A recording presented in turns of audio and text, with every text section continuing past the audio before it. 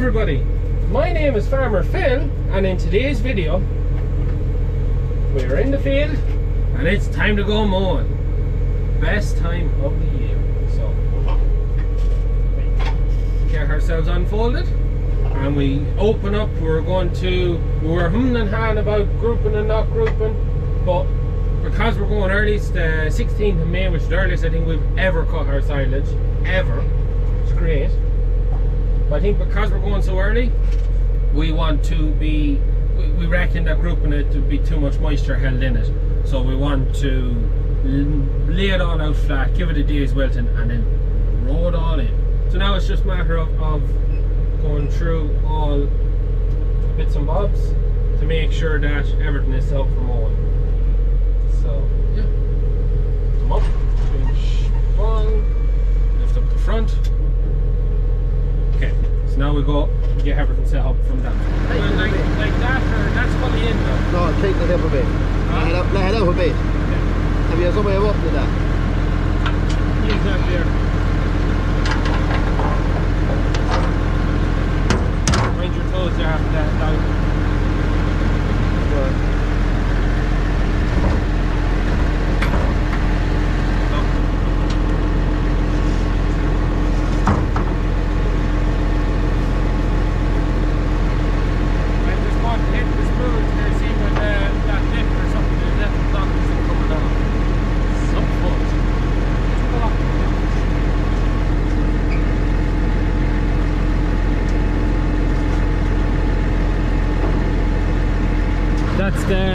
That's the gradient is facing forward.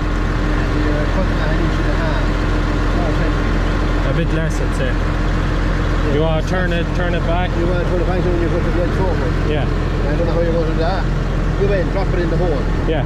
Drop it in the bottom hole and it'll give you a little bit more. Do it on that. Right. Back. You're happy with how they are, yeah? Yeah, it should be alright. She should be. I think it's fairly well where it was set leaning forward, so she should be good that way. Look, if you're clearing it, yeah. Back so the grass, huge amount of grass out here. How many units? 25. 25 units of nitrogen has grown this. Look at that. That'll turn down on it the 2nd of February. Taken off at Taken off at Patrick's weekend. Yeah. Patrick's weekend. 3,000 gallons of cattle and pig slurry put on it in must have been the beginning of end of March. End of March, yeah. And I think it was the 8th or the 9th of April I got 25 units of nitrogen on it. Yeah. Just nitrogen, nothing else. It's huge. That has to be some of the best grass we've ever cut. That'll be actually spoiled now in another week. Yeah. The seed heads are look at them. You really have to look for them now. Yeah, they're just starting to peep. I don't think we ever cut silage like that, but that's a serious crop for being grazed. Yeah. Like everything else we have to cut wasn't grazed. I walked that a week ago and I said, she's that could do with 10 good days. It was 7. And it's done some job in it. So now, time to get her on the ground. So we're mowing away at the bottom headland. Temperature's staying down, everything seems fine. Father Phil's behind me, he's happy. We're keeping back from there because in there it could be wet, and in about a week's time, 2 weeks time, we're going to mow that, bale it. We've a bit the other side of the canal that we were going to put in the pit, but it's probably too wet, 12 acres there. The assumption would be it's too wet, and we're just going to leave it let dry out more. You can see where I went with the slurry. To the line. You can see the turning points there with the slurry. So we're going to leave that to mow with the other bit and get both of them mowed, and we're going to bale them. We have a customer who wants 100 bales of silage, and we'll bale 100 bales of silage, and then we'll leave the rest of the field for hay. Same as all we do every year. But this year we have the most first cut silage. Last year we didn't have enough silage in the pit, but we're not making that same mistake this year. We're going all out. We have about 70 acres, 75 acres to go into the pit. This field here is 38 acres. We're in the big field. We're probably leaving maybe 2 acres of it there. I would imagine maybe a bit less. So that's the goal. We're going, that's what our plan is. So yeah, it was 70-75 acres, and we're doing a massive first cut this year compared to other years, because it's always at the start of the year when we don't have much demand for grass. It's once calves get out onto grass, out of the shed off milk, that's when we really see the grass usage increase, as our calves need food. So that's what her plan is to make a good big first cut, and then make a second cut, and make a third cut, and every time get less and less ground, as we'll need to. It's kind of balanced between getting it for silage, making a lot of bales, keeping grass right for cattle, ahead of cattle. It's a whole lot of things. So all's good so far. Temperature, everything is holding nice and steady. So we went back in here. We'll leave one run for the mowers for again, just because there's a wet spot ahead of me here, and we'll just say to the left of that, everything is going fine now. So we get one round of the field done, and then we stop and we check to make sure we've no leaks out on the bed or the gearbox after doing them, and just give everything a once over to make sure everything is looking good. So everything is looking quite good at the minute. Happy days. Avoid that wet spot.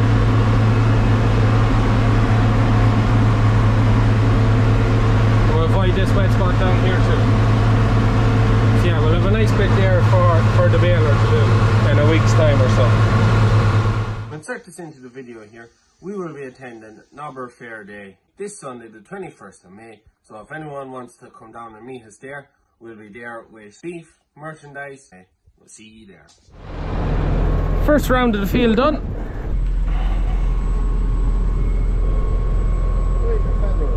Huh? I don't know. Huh? This oil? Yeah. I don't know, should be no reason. Unless it circulates, internally circulates itself while it's running. Because like there's no on and off for that drive. Oh, it'll be driving the drive. Yeah. You're not pumping again itself now, right? No, shouldn't be. Because if it's pumping again itself, it'd be pumping out there. Like that oil has to drive all the time. Like there's no on and off switch on it.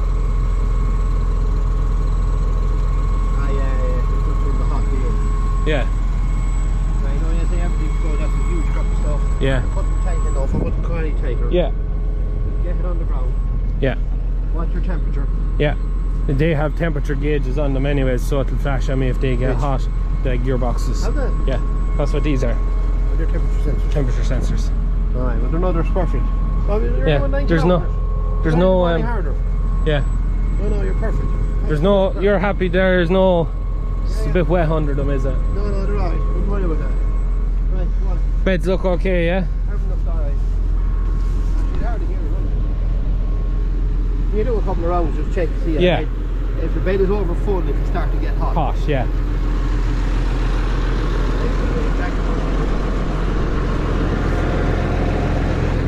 That one's a bit hot. Oh, they will be warm.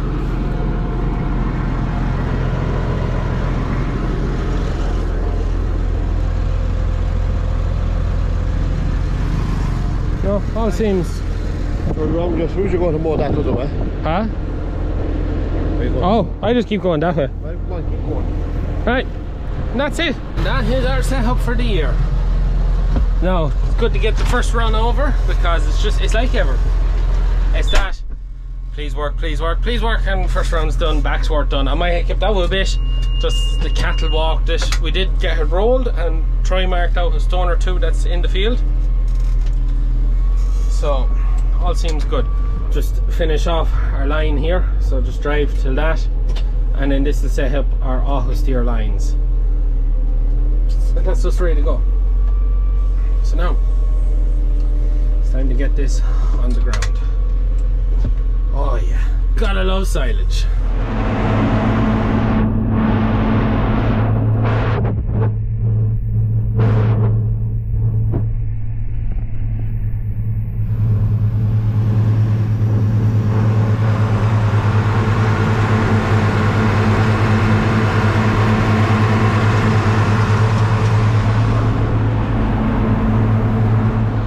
So rounds are done. So again, I just want to check on my gearboxes and that. Look at that, his rain. I think that cloud is spitting at me. Yeah, I think the cloud is spitting at me. Let's see, this is open here.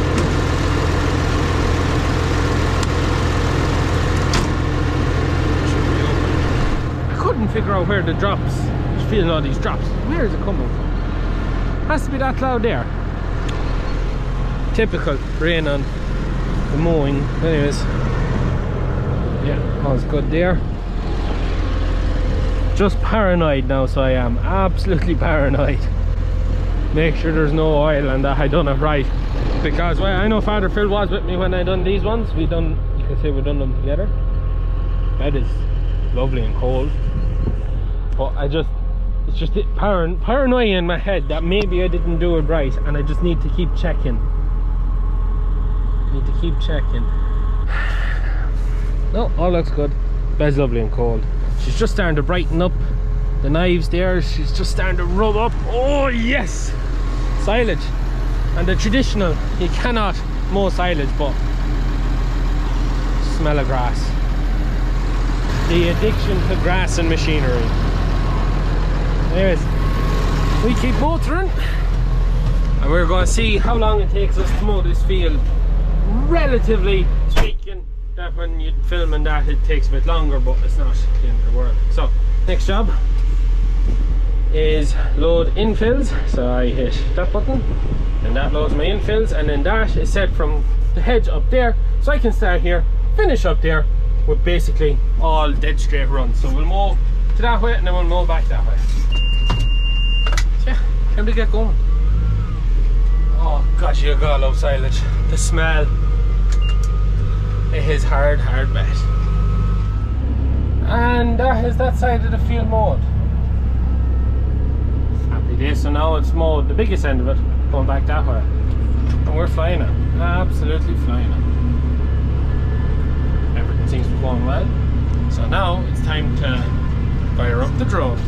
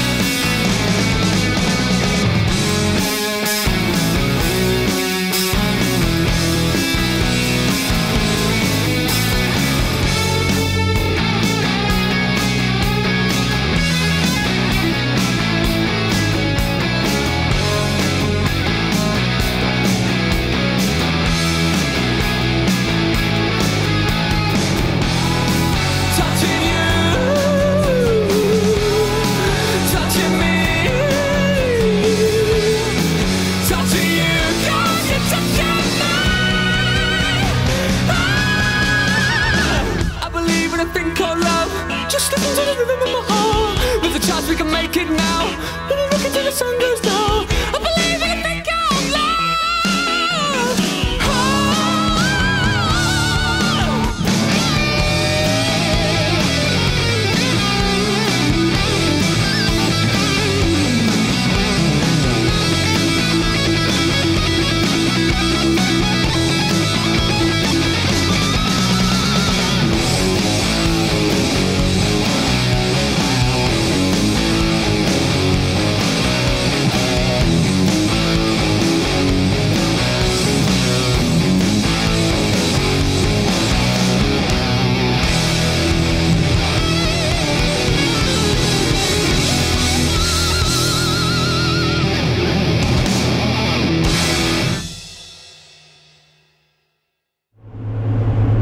mowing away here, nearly there now. 2 runs there, and there's not a lot left that side, so we're flying now. I hope you enjoyed the music for today's video. If it was The Darkness, I Believe in a Thing Called Love, I just thought that was an excellent music for this video. So when we get good videos like this, we spend the money on getting licenses for the good songs, and I think it makes a huge difference. But yeah, so anyway, here we're doing 8.7. Sometimes it goes 8. No, we're going down now, 8.9 now. So yeah, we're flying along here to find us. And that is her done. That's the full, well, when I say 38, there's probably 2 acres at the bottom not done, but that is her done. So let's see, how long did it take us? Drum roll please. 2 hours 48 minutes. Would you look at that? Didn't even take 3 hours to mow 36 acres, you could say 2 acres on there. That is efficient, man. That's why we bought these mowers. I seen myself and Uncle Ian, you could spend with the 2 mowers, 2 tractors, you could spend, if you're on your own in the field, you were 9 hours mowing. Like, you were forever mowing. It felt like, honest to God, I feel like you're in the field forever trying to get around them. With the 2 of us, it was still felt quite long. But now, 2 hours 48 minutes, and you could probably take off 5 minutes, maybe a bit more, between putting up the drone, taking down the drone, filming, setting up and that. You could definitely take more off it. Anyways, time to fold up, back to the yard, fill with a lock of diesel, maybe take that out lift.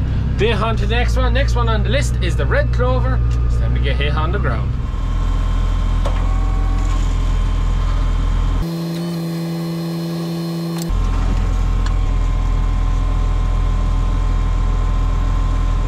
And we are here in the red clover field, just starting to go to flower. Huge mop of stuff here. Look at the height of it. And superb order. Lots and lots of clover in it.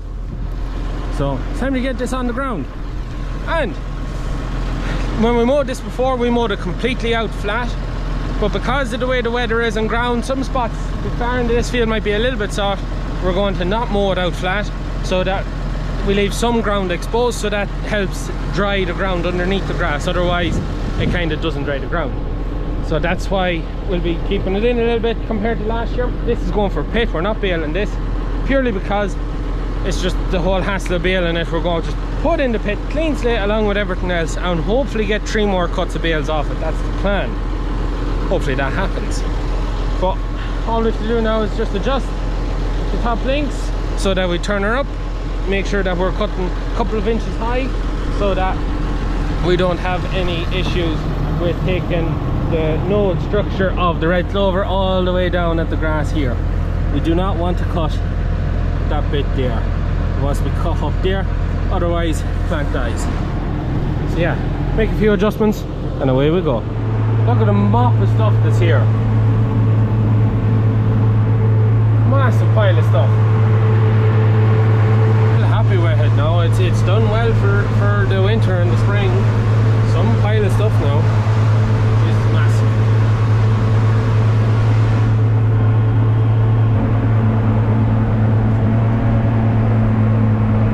So I have everything on my headland management. So I just push that button to drop everything and then use my spools to lift. And then auto steer for going up and down. So it's a pretty dead straightforward, easy way of operating.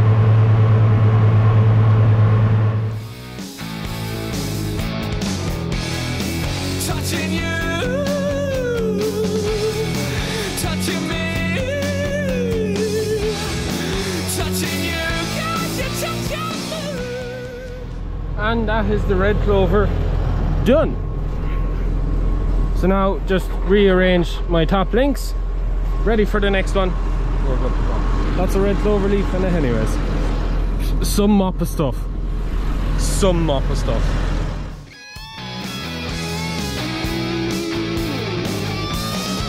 I wanna kiss you every minute, every hour, every day. You got me in a spin, but everything is okay. Touching you, touching me.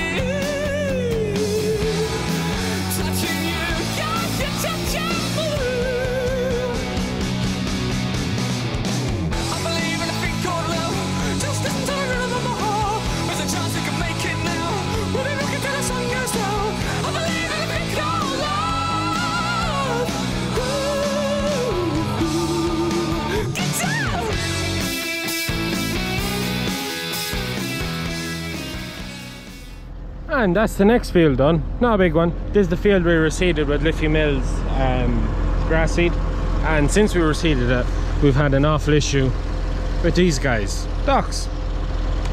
So the plan is to keep them cut and don't let them go to seed.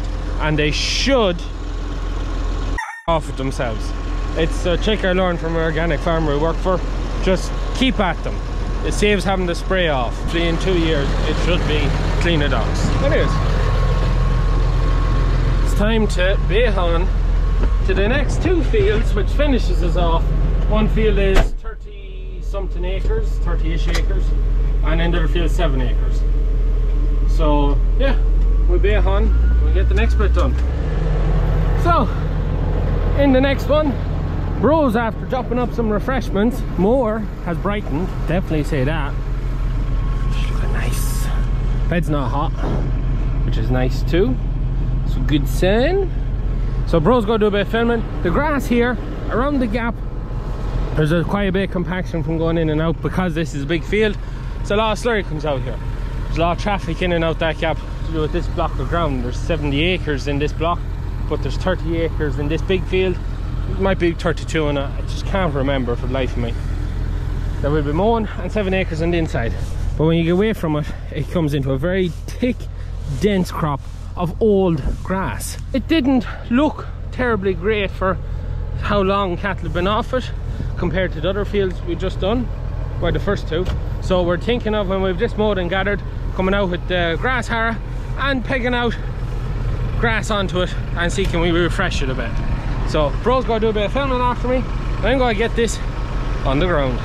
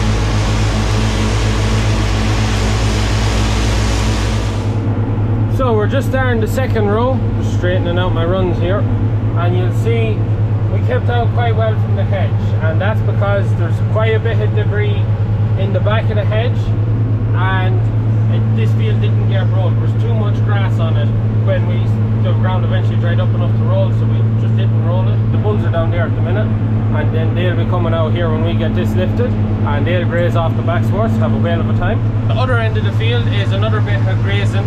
There's some stones, quite wet. Just stay out there with more. I might do another run. I think I might have been a bit too far up. I just misjudged, you could say, how far down, because we haven't grazed it yet, because we haven't needed to. There hasn't been any cattle on this since last back end, since October. There should be more silage, there should be more grass out here. Like compared to the red clover, which I know it is red clover, you'd like to see more. We're getting it down, and that's the main thing. This is the kind of curvature I have of this, and you can see I'm not leaving any grass there. No mains left, and that is the advantage, the one advantage of having the wider mower. 2 turns like that without ending up with the big pile of uncut grass in the middle. The benefits of that, and there's the boys waiting patiently for their next move.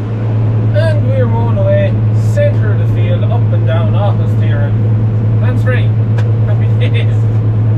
It's great for flying the drone off the steer because you can actually fully control it. You're not trying to drive and do everything. Much nicer. Much nicer. So we have nice long runs. So I can actually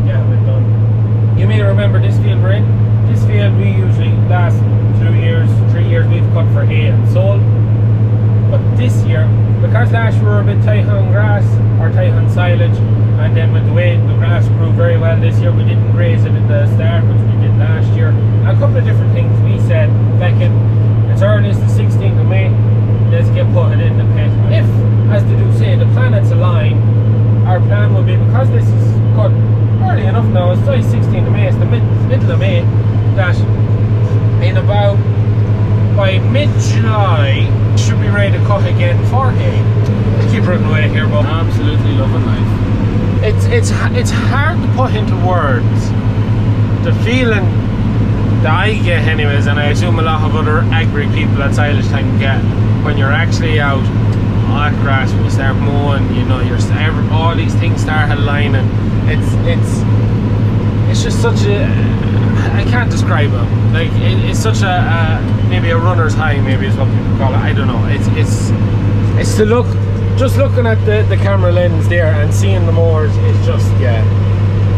Oh, this is what you call absolutely loving it. Also, just for anyone who's wondering, why call it leafy? Because the leaf is where all the energy is in the crop. As the crop progresses, it starts to go stemmy, it starts to produce heads. The stem is fibre, not a lot of energy or nutrition in it. That's why, like, so straw, we bet the cattle isn't used much for feed. The main amount of nutrition is in it. And now that is this field done. Now it's time to move on to the last field, the other side of that hedge. Unfortunately though, I have to fold up to get through. It'd be nice if the was wide enough for me, but it's not. It's just going 10:30 there now, so we should be out here in about half an hour, if even. I have to keep well back from the hedge, at least 20 feet, because we know there's quite a few stones being pulled down into this one. It's quite bad with them. We're ready to go again. Now we get going. And we are tipping away here in the last field. Just finishing up the last round and then a couple of ups and downs and we will be done. But couldn't help but remember this is one of the last fields way up the wall. And we have it on drone footage. He rang saying we're mowing this field and wondering would the drone be brought out, he'd like to get some footage of the mow. So I went out with the drone, filmed them, everything out of it at the time. It's part of the footage of one of them videos from, it must be 2 years ago now, where we made the 100 acres of hay. Oops, it's on my back horse. Where we made the 100 acres of hay. And it's at the start, it's in the middle, I can't remember where it is in it, but yeah. Me and him spent an awful lot of time mowing together. An awful lot of time. That was, I'll never forget, he showed me how to mow, and more than the ploughing, there was one speed, and that was full tilt, as hard as you could go. That was as hard as he could go. It was a holy terror how quick he go mow. And that was one of his jobs. That was his job. He mowed in the spring, he ploughed and tilled. In the summer he mowed and pushed up silage and autumn. He run the combine, and they were his jobs. I'll never forget the first time he brought me off mowing. We were actually mowing ground, clearing it for ploughing, for tillage. And that was fine.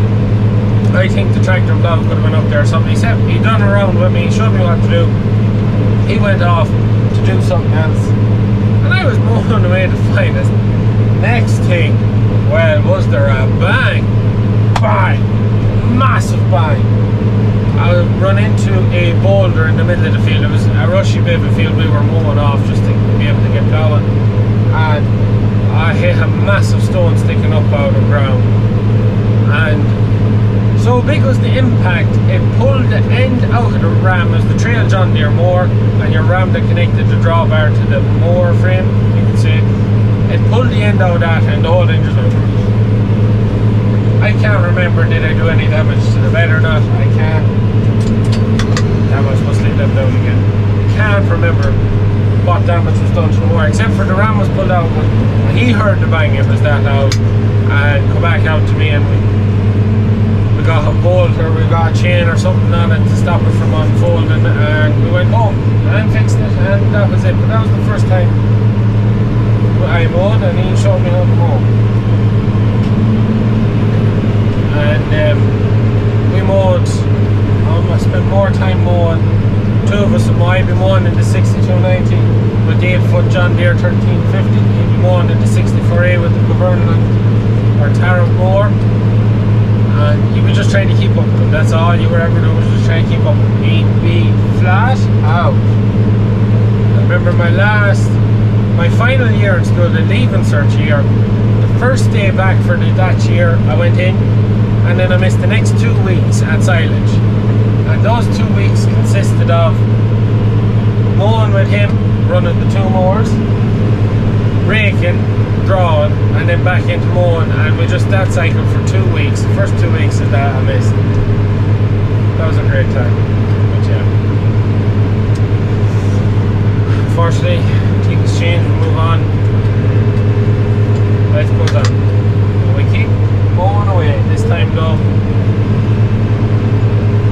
3 mowers and 1 man, not 2 mowers and 2 men. It's part of life. We get this to it's not lining up for me. But anyways, we get this field done. We're nearly finished now. And that can be all the silage mowed for the first cut, of our first cut. And that is all she wrote. That is our first cut silage on the ground.